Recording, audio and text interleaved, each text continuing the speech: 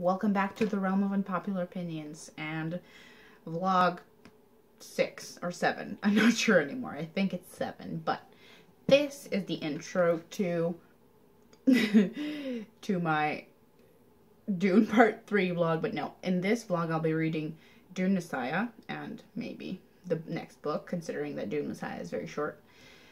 But that is the plan for the week. And also I'm going to be reading Angels and Demons by Dan Brown, but that is going to be a dedicated vlog because I will do a series where each Dan Brown books I read gets a vlog. So starting with Angels and Demons, that's going to be separate, which is why I'm not introducing it in this video, but here it is. It's in my book sleeve. So welcome to the vlog. The plan for the week is Angels and Demons and Dune Messiah, and potentially, because it's October and it's been a while, I might read Deathnote. We'll see though. We'll see. Really want to, but at this point I have no idea what's going on and when motivation is gonna strike, when depression is gonna hit. It's all a mystery. So, long intro, done.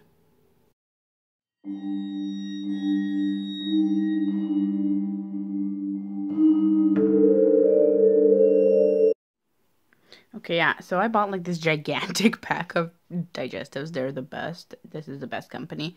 Cinnamon Candle going. And we've got green tea with matcha. And it is time for the first dunk. This is heaven. Right there.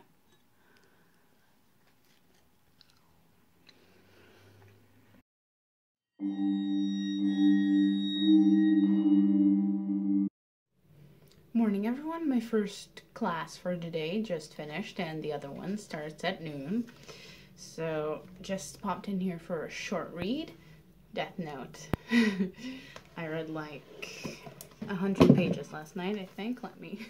This is literally a beast. Let me just find my spot. Yeah, I'm on page 113 or chapter 4. This is really difficult to hold up. I am on page 113 of like 2400, so still in the first volume in any case. I think I'm gonna read a little bit more of this and then I'm gonna probably move on to Dune Messiah when the other class is done, because I miss Jessica and Alia and everyone. Or maybe I'll just start Angels and Demons. Truly depends on my mood. So let's read Deathnote until the next class, which I'm not motivated for in the least. Also, you can't tell on camera, but I have earrings. And this is the first time that I actually put earrings in my ears since removing the starter ones. And it hurts like a bitch. I literally needed ice to put them in. I hope that's not a thing that always happens, maybe the first few times, but it really hurt like a bitch. So, not a fan of the process, gotta say. Second class of the day. Notes are ready. So is class and the camera. I so don't have energy to do this. Can we just establish the fact that this is such a gorgeous shot?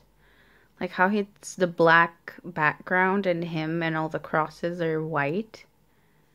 And it's titled God. I love this so much. The art in this is just beautiful. I mean, of course, it's prettier to me when it's anime because it's colored, but wow, though. Like, look at that.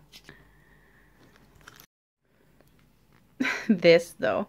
Sue me, but between light and L, I definitely think the light is my type. I mean, in appearance-wise.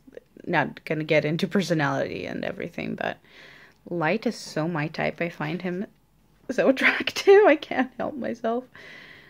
And also, I'm just obsessed with the drawings. I can't also. That's pretty funny, but yeah, this is just, I'm having the best time. I already read like 300 pages.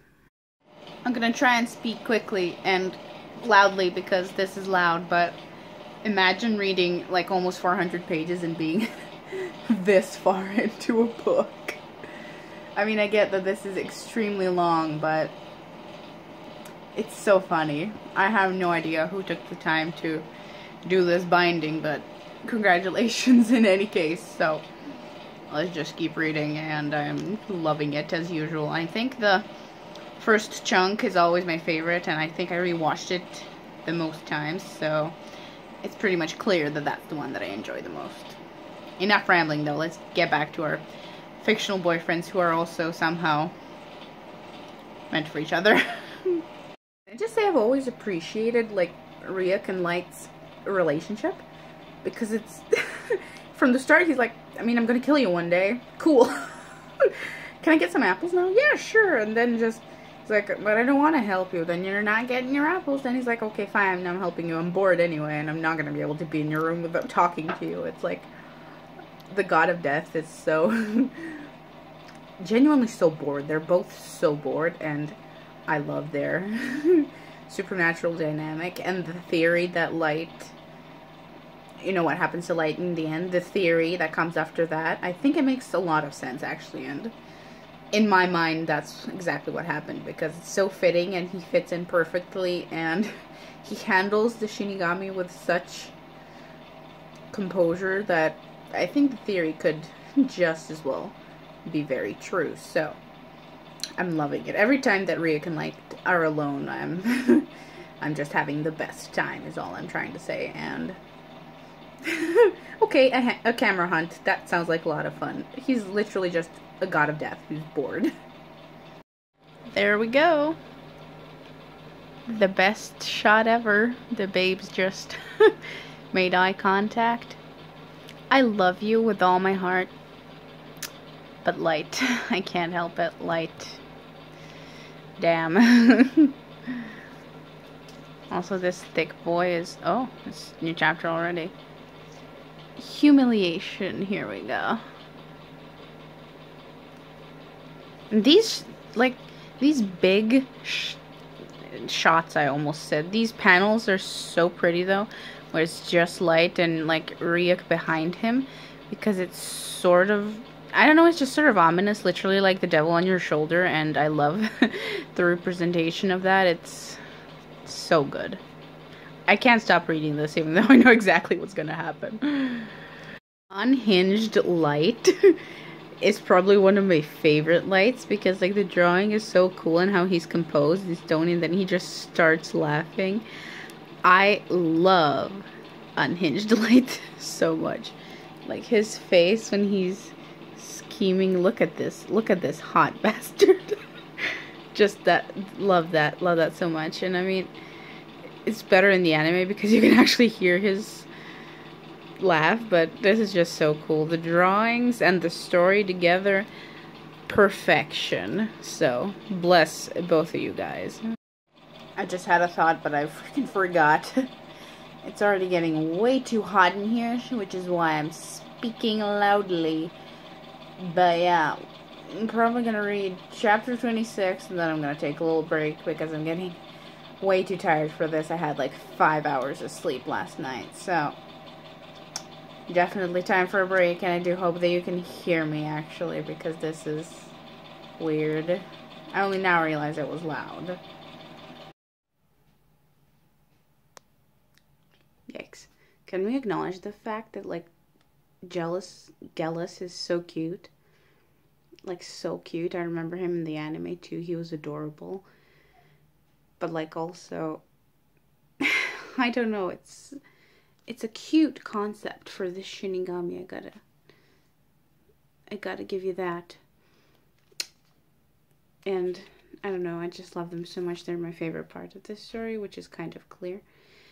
And just their relationships with humans and how cool they are and used to be and everything.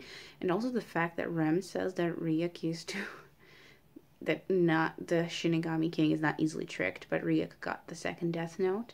And I read somewhere that Ryuk wasn't even one of the higher ranked Shinigamis. So like, he's a badass. How did he even do that if the king isn't that easily tricked? I don't know, I could probably read an entire 2400 page manga about the Shinigami realm, but that would probably be boring. But I would still read it. And I would need that sequel about the theory. Definitely. I'm just getting the desire to watch it again so bad because I want the music and the voices and everything. I just miss it so much. It's been a while since I saw the anime, actually, too, because I used to watch it to death. I rewatched it all the time. But yeah, might just be time. I'm in the mood right now. Reading is going superbly. And yeah, this is just the best time. Please read it if you haven't yet. It's so good. Just crossed my mind that Misa would probably be like a couple 100 years old. Probably, because I mean, like, we don't know how old the Shinigami was when he died, but all his years were transferred to her. Then she cut that in half, which still could have been a couple 100 years, depending on how much that Shinigami actually had left. But that's still a long time, even when she cut it in half, and then she cuts it in half the second time, and it could still be a couple 100 years. Like, this girl could just live for like 300 years. Probably less, because I don't think the Shinigami were that busy. But in any case, she's going to live a while. Which is kind of ironic. She did the deal twice, but still, she's going to probably live longer than normal people. So, go Misa, I guess. Yeah, I'm sorry I had to look how pretty this is. Like, oh my god. Yes, power couple. I mean, I know he doesn't treat her that well at all, but she's weird as well, so it's a strange combination. But look at this. This is just gorgeous. This. But, like, who are we kidding at this point? Ryuk is such a mood. Rem is just chilling. And he's just being a bad boy. I am him. That face, this art is just wow. Rightio, so it's now already dark. It's like 7 p.m. I have all of my equipment here in my reading room. I have chocolate, tea with the appropriate mug, book sleeves, stickies, 3 books. And it is finally time for the daily update. So, let me pick up the beast. Deathnote, here we have it. I'm this much in, if you can believe it. I read 700 pages, and I'm not even a third into this. I don't mind because it's incredible, and it's the best, and I'm probably going to watch it later tonight. But this is so good. I might even bring my computer in here and just play it in the background, because it's just so good and such a good experience. And so fun to read, and the smell of the manga just reminds me of the first time I read it. I think it was 2 years ago now. I think it was 2 years. But in any case, I adore it. It's my favorite for a reason. Perfect. I just fell into the mood to read it. I didn't plan it, but I am so glad I did, and I'm not stopping now. Because I have a tendency sometimes to stop mid-series when a certain thing happens and then not finish it. But now I want to finish it because I remember I liked the ending a lot more in the manga. How it comes around, even though it's the same. But I liked it a lot more in the manga, and the extra bonus chapter is pretty cool. But yeah, got a candle on. It's sort of a crappy day, but I mean, here we are. Also, there's light and Ryuk, in case someone didn't notice. But yeah, we're going to continue reading this. That's the plan.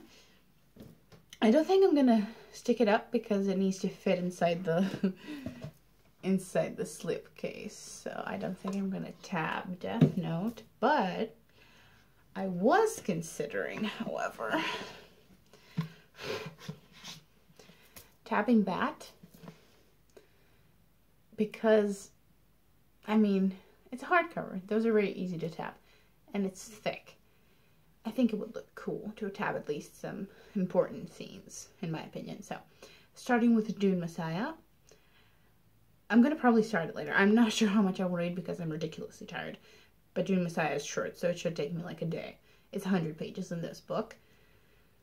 But I do want to start it tonight because I sort of want to get the feel for what the second book is like. Aside from that, probably going to play Deathnote in the background, and I'm going to continue reading. I don't know, is that sort of night. I have some more schoolwork I have to do, but I am so tired. I got, as I said before, 5 hours of sleep, so I don't think I'm going to do that today. And thankfully, with online school, you actually have the liberty of deciding when you're going to do something, which is both a gift and a curse. So, my hand is going to fall off from holding these tomes. And then, when I do get the time, I'm going to read that dedicated vlog again. So, I'm not going to update about that here, but I didn't even start it yet. So, you get sort of behind the scenes, clearly. I feel like I'm reading less, but at the same time, I'm loving what I'm reading mostly, and I'm reading long books. I feel like for a while, I don't remember the last time I read a book that was below 500 pages. I keep reading tomes at this time of year, which is fine by me. I mean, I already read like 150 books because I was in a graphic novel kick at the beginning of the year, but yeah, I feel like I'm just reading thick books at this point, so not gonna complain, and I'll let you know what I read. This is probably gonna be a longer vlog because I am getting very rambly, and I'm gonna try, perhaps, to keep it going until the end of the week. If it turns out to be too much footage, I'll just make the weekend a vlog because I'm going to a house in the forest to visit a famous lake in my country. So I'm not sure if I'll stick that into this vlog or not. Maybe this is going to be like a 50-minute vlog, which I hope it won't be because exporting's a bitch. So yeah, I'm cutting off now. Bye-bye.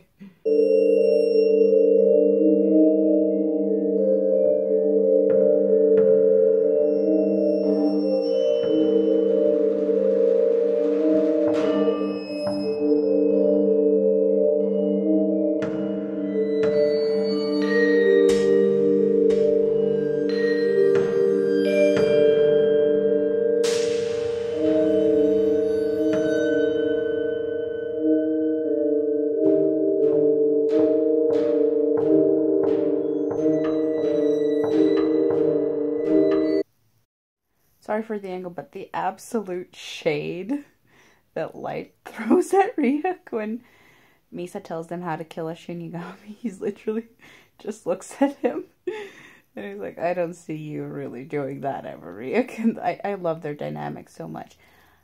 They might be the best thing about this, them as a pair, Light and Ryuk. I love their partnership and their story. It's just so interesting to me because they're technically similar, but I don't know how to explain it. I just really love their dynamic and seeing them together, and I can't help but thinking Ryuk as Lights and Light as Ryuk's.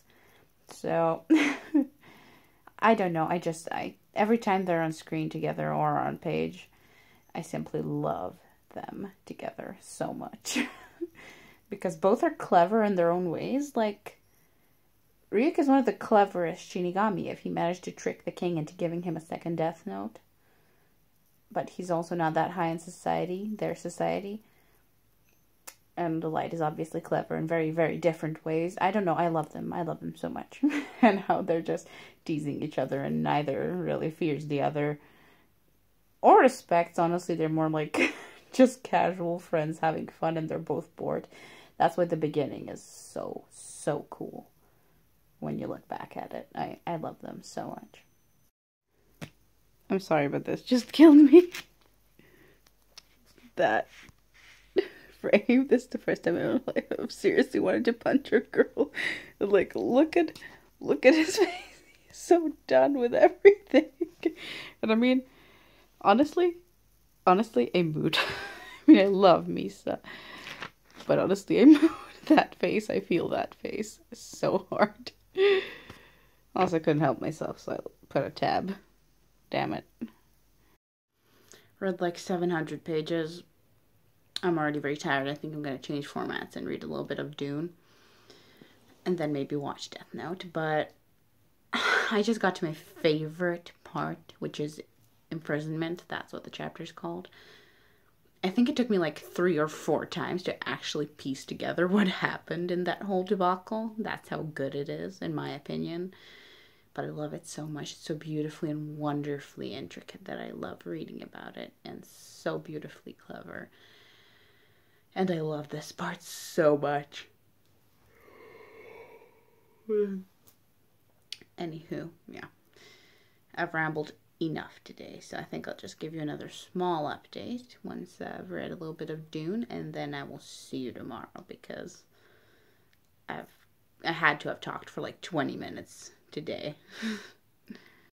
We're getting started. I wanna try and watch the show parallel to the manga so I can see the differences real time. Plus, I've never actually watched it on the big screen. And this transition is probably my favorite, though. The beginning where Light and Ryuk are like, damn, I hate my neighbors, are paralleled in this way. Like, they're both technically the same person in different realms, and I think that's the perfect, like, indicator that Light ends up is what he ends up. I just love this so much. And I don't know, the heart of this show isn't Light and Elle, it's Light and Ryuk to me, actually, because it begins and ends with them being bored and actually having fun and being tricky and clever and intelligent. I can't. I love these two so much, and to be honest, I fell in love with the story because of them and because of this beginning. I love them so much, and like Ryuk couldn't have dropped the notebook to a more perfect person. I love this so much, and I'm loving how it's full screen Netflix, actually, because sometimes it has the cutoff like at the top, at the bottom. So we are loving this. I think as far as the manga goes, I have like 16 episodes to watch to catch up. So let's get cracking.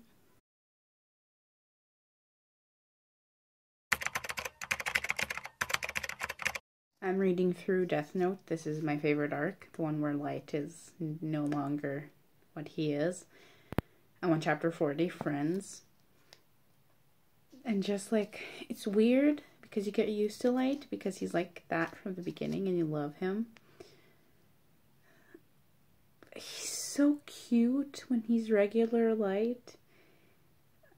So cute and so self-righteous, and he has a moral code and he doesn't want to use Misa, and he's actually kind to Elle. I would like an alternate reality where we got this Light who wanted to be a police officer and who was so good that him and Elle became actual good friends. I don't know, it's just so cute. It hurts a little bit because you know that's exactly what his plan is, but I don't know, it's a cute little fantasy to see Light as the guy who still wants to be the best police officer in Japan. So, and this is gonna be the part of the book where I'm slowly missing the Shinigami because there's gonna be less of them. I know there's still gonna be a plot with Rem, but then they kind of take the back seat for the rest of the manga, so I'm not looking forward to that. I mean, I think the first chunk, the first 1,000 pages are definitely by far the best. There's that chunk, I think, from like 1,500 to 2,000 where you kind of want to blow your brains out, but still incredible. I love it so much, but I miss Ryuk. Yeah, those are pretty much all the thoughts I have. I'm not sure if I'm going to read anything else aside from this today, so. Why am I blinking so much? I must be very tired. I'm not going to read long anymore because it's like 11. But this is just heartbreaking how much Light and Elle are actually getting along now that Light is good again. It's just so fucking cute how he admires him so much, and he literally like, Light, you're faster than me and you're great. I love having you here. It's just so bloody heartbreaking to know what happens. I guess that's why I love these stories, though. I love stories that are tragic but also beautiful at the same time, if you get me. Sort of like Star Wars is why I love Anakin's story so much. It's tragic as hell, but it still has a good ending and a lovely journey. So, no, I'm just rambling because I'm tired. I'm probably going to read just a little bit more and then I am going to bed, and we'll probably watch more of Death Note. If we're gonna be realistic. First update of the vlog. Here we are. I read like 42 pages. I mean, Dan Brown is very, very digestible. But Langdon is such a mood. I love him so much. His lines are so relatable. He's literally like talking to Kohler, who's like the guy at CERN. And he's explaining something to him, and Langdon's like, I see, Langdon said, not seeing at all. He is such a damn mood. But I'm ridiculously tired now. But yeah, I'm having the best time with this. Langdon is so cool, and maybe just me, but the book is so different to the movie. I don't remember any of this where Langdon goes to CERN and meets this guy. Is this guy even in the movie? I don't think he is. All I remember is that the movie is very centered on Vatican. On the Vatican. And Ewan McGregor. Maybe the book's plot actually has Illuminati, because I know in the movie it's only like a name drop by Ewan McGregor's character. It's not even actually a thing. Did they actually like change the plot of the book? Because I know Da Vinci was very close to the original, I mean, clearly. But Angels and Demons, so far it doesn't even feel like the same thing. So I guess let's see. 50 pages in, and it almost doesn't seem like the same story. But we'll see. Maybe they just changed the beginning because they thought it was too long. But it's probably the last update for today because I'm ridiculously tired.